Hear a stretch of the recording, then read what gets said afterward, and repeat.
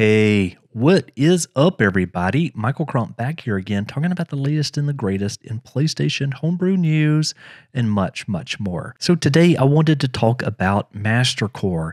And if you aren't familiar with what MasterCore is, in summary, on a PlayStation 4 or a PlayStation 5, you can go to the PlayStation Store and you can download a PS2 game. And in this case, it is a PS2 game called Okage Shadow King. With MasterCore, basically when that game loads, it can run a exploit that is built into the save game file in order for you to run code that really wasn't meant to be ran. So you could do things, for example, send another PlayStation 2 game ISO and it will run on a PS4. And you could also do things like change the light bar on your controller. And obviously one of the big ones is that you can run elves. Now, I pulled up all of the different repos for MasterCore because what I wanted to show you was that there really hasn't been a lot of progress on MasterCore over the last couple of months. So here is the main page, and we can see that this one has not been looked at since March 16th, or that was the very last time that there was an update to it. We can come over here into the sample, and we can see that there was a couple of different features that came with this release. But again, this one has really been there since February the 23rd. Now, if we go to another library that was part of this whole package, and that was pypsu, and this was the library that analyzed and helped you create these PSU game save files that you could run on a PlayStation 4 or a PlayStation 5. And again, the other program, which was called okrager, was an application that helped you generate that Okage Shadow King game save. Now, the two main repos was the PS2 network elf loader, and here you can see again, this one has not been updated since March the 8th. And if we go over here into releases and we go to that very last release, we can see that there was PS4 firmware 10.50 support. But the very latest thing that we see for the PlayStation 5 is setting right over here at 6.50, but this was really just a notification. Now, there are some of the payloads, such as the light bars, that will work on pretty much any version of the PlayStation 4 or the PlayStation 5, but some of the more important ones, such as this PS2 network elf loader, doesn't have support for the latest PlayStation 5 firmware. And now that also goes for the USB game loader, where you could plug in a USB device and you could run a PlayStation 2 game locally. Now, this does work with the PlayStation 4 and really all the way up to 10.50, but for the USB version, there absolutely is nothing there that is supported for the PlayStation 5. So what I thought that I would do was I would go straight to the source, and that is exactly what I did. Was that I started a conversation here with McCaulay, and I did ask him if it was okay for me to share this information here on the channel, and he said that that would be fine.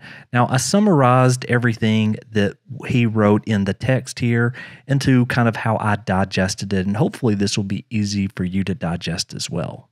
Okay, so just to start here, McCaulay has been busy with work and other projects. Now, he did mention conferences as well, and typically with security researchers or security experts, there's a number of those things that they do need to go to. They may be speaking at it, or they may be there to learn more about their craft.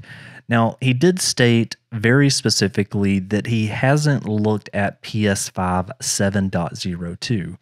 And here is some of the words that he gave regarding that. He said that system calls currently are done using hard-coded offsets in certain library modules. These offsets are slightly different every firmware, and so to get them, we either need a decrypted dump of those modules or to brute force the offsets. And so basically what this means right here is that somebody has to provide the offsets in order for him to be able to add support for those firmware versions. Again, for the PlayStation 4, we really have full support up to 10.50. Now, he stated right here, he said that for the versions released, somebody has sent him the decrypted dumps so he could get the offsets. Now, we're probably all aware that there's some exploits that the public just doesn't know about right now for the PlayStation 4 and probably for the PlayStation 5. I absolutely have no source of credibility of even saying that. I'm just saying that in my mind, I believe that there are exploits that's out for the later versions of at least the PlayStation 4 that nobody has came forth with talking about, mainly because that is a payday. And keep in mind that there is no reason today for somebody that is a security researcher to give this exploit away for free. So if you had a 10.50 exploit, that is worth a substantial amount of money from Sony. So they typically would want to get paid first, and then that exploit will come to the scene at a lot later time. Basically, when Sony feels that whatever patch that they've released is out in the masses. So there is obviously reporting on the PlayStation 4 and the 5 that sends it back to Sony about things like what version you're running and so forth. So they know what version their customers are on. He said that, however, it's likely the same as lower firmwares in that some Master Core things will work, like the PS light bar, and then some won't currently, like the PS2 game loader, the USB stuff, as they require system calls. Now, he did state that there is a way to overcome this problem without needing to decrypt the latest firmware files, though. However, that requires being able to get arbitrary native code execution, which, as he stated right here, which was part of C-Turt's goal. If McCaulay or someone else can figure out attacking the compiler process to get arbitrary code execution, we can call system calls directly without needing the library offsets, so it'll remain working on all firmware versions.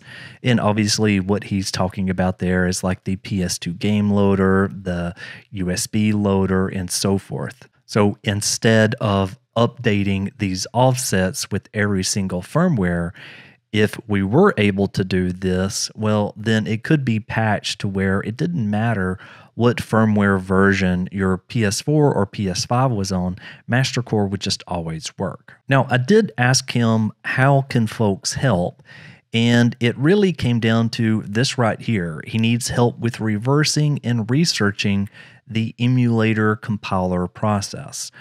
Now, I know that is something that a lot of us absolutely cannot help with, so maybe there are some folks that would be interested in doing this that has that skill set. Now, he does have some goals for Master Core, so looking into the future of Master Core, here's the top 3 things that he mentioned to me.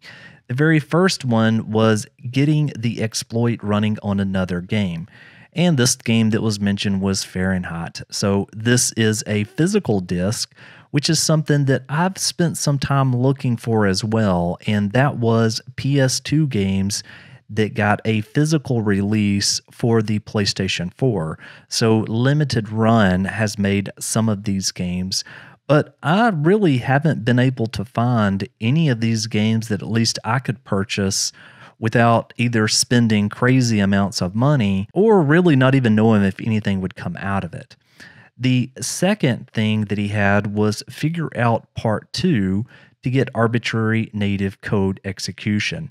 Now, the part 2 that is mentioned right here is obviously C-Turt's part 2 that was located right up here. Now, if you don't remember, C-Turt left the scene, and I did make a video on this in case you want to watch this, but this was kind of that part of the series that we really didn't ever get. And while I know most of you are saying, but he did release it, if you actually look into that blog post, you'll see that he didn't solve the issue that he was trying to overcome. And then the other goal here was to implement a kernel exploit for various firmware versions, which is something I believe the entire scene wants to see happen. So anyway, I thought I would share all of this information with you today because this is the latest. At least it's coming directly from McCaulay, and it gives us a bit of an insight on where things are at, what has happened, and really what's the goals for the future. So anyway, thank you so very much for watching, and I'll see you on the next one. Michael, out.